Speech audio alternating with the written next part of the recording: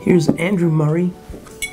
This is his 2014 Syrah Tous les Jours, which is every day. And of course this comes from the Santa Ynez Valley and the central coast of California. And you know, Andrew Murray's wines are sort of remarkable. Seems like every vintage they're standouts for quality and value, like best buys all over the place. Focuses on Rhone varietals.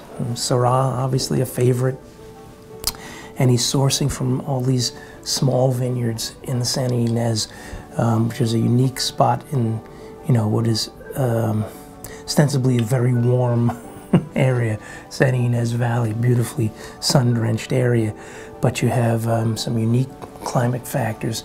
So you get these breezes coming off the Pacific, cools down some of these areas and makes it actually more of a cool climate growing region than a warm climate, which is what you would expect. So anyway, you end up having really great spots for Syrah, where it can ripen slowly, take on a lot of nuance, and still maintain its backbone, its acidity. Right? So he sourced for this wine from about 5 different vineyards, all hand-picked, hand-sorted, and then aged in French oak for 9 months.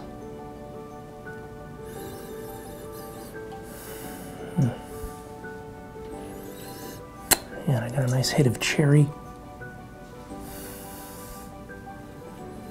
And a nice spicy note on top of that, like a white pepper.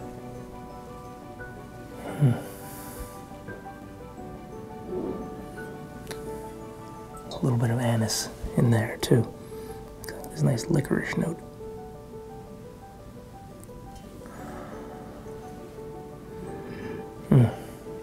Let's try it.